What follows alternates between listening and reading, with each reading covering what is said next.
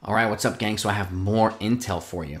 It came out this last night, actually, and on the Toronto Blue Jays, which could affect the Yankees' pursuit of Aaron Judge and their calculus for the entire offseason. So we're hearing the reports are saying now, and sources are saying that the Blue Jays have received the green light from their ownership to go out and get one of the big pitchers like Jacob deGrom or Noah Syndergaard. I'm not going Justin Verlander, excuse me, and also to put a package together for Shohei Ohtani.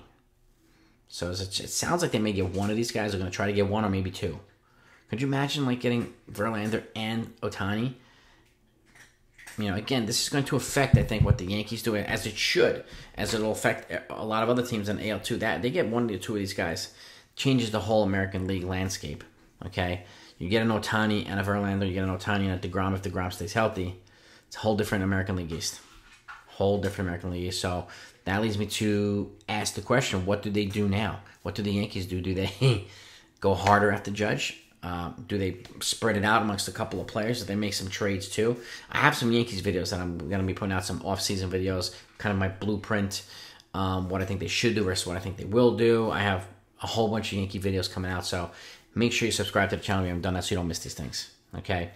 And I want to keep you in the loop on everything because free agency is going to be crazy. It starts in a couple days. As soon as the World Series ends, free agency starts. Exclusive free agency for 5 days, and then everybody free agency after that. So I think things will be a little bit more hectic than usual before the winter meetings this year. So teams are going to want to lock up some of the nucleus and some of the main players before things get nuts. So, but players like Judge, his price isn't going to go down really because of the year he had. So that's something that the Yankees like to do, right? They like to wait it out.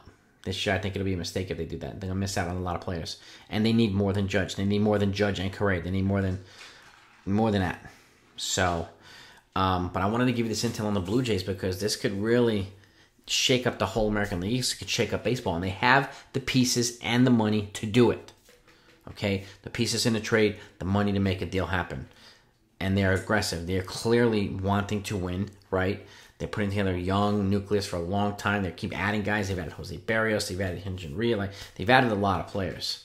So, Gaussman, and that roster is coming across pretty nice. But if they add it, could you imagine adding a Verlander to that, to Gaussman and to the rest of those guys? Oof. Or deGrom to those guys. Like, oh my gosh.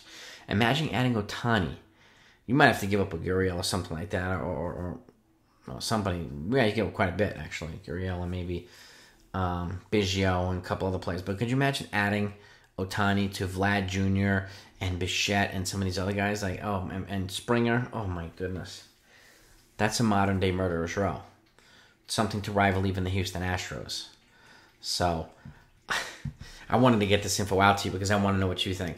This could change how the Yankees pursue this offseason. And again, if I'm them, I want to be first in certain things and beat other teams to the punch because they always get beat to the punch. I mean, they have an opportunity to secure a nice little nucleus, and it all depends on what they do with Aaron Judge, right? He's got to be the first order of business. But don't be surprised if the Blue Jays jump on it or someone else jumps on and the Blue Jays happen to get, oh my God, they got Verlander and somebody else in the same day.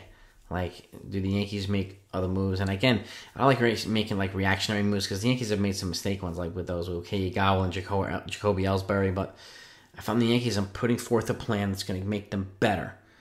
And if I'm Hal, I'm going to want to spend because there's nothing more profitable than winning a championship in New York. Nothing. Okay?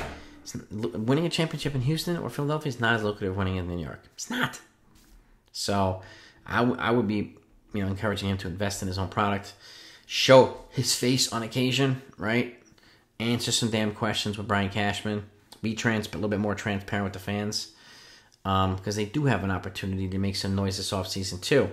But it has to be real noise, not a little.